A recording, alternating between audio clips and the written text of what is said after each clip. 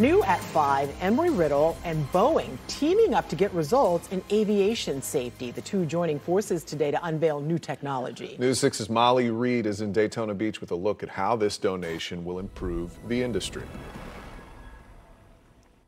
Construction for this new center is already underway here in one of the buildings on campus. Now, the goal of it is to make flying safer for everyone, from the time an aircraft is created to the moment a crew and passengers board and land. Runway incursions, runway excursions, SMS, safety management systems, which incorporates risk management, turbulence injuries.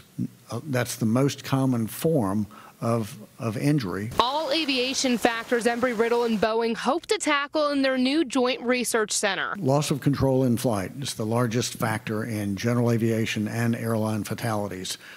If you've got a large number like this, if you focus on it, then you have the greatest potential to make safety improvements. Boeing donating $5.1 million to the Aeronautical University to create it. The school turning the old fitness center into a research hub, creating new technology, researching incidents, and say they're hopeful to get results out much quicker. What can we do to reduce that lag time so that we are more responsive, we're more nimble and able to meet those different threats that will arise. In a changing industry with AI and autonomy becoming more common, these industry and university leaders say there's also a need for new training techniques, and they'll use this center to support the country's aviation companies. We also have a more junior, less experienced workforce coming in, with partly due to just the increase in demand that we have. And while there is not a set timeline right now, the president said that he hopes they can have the center up and running by the end of summer. In Daytona Beach, Volusia County, I'm Molly Reed, getting results, News 6.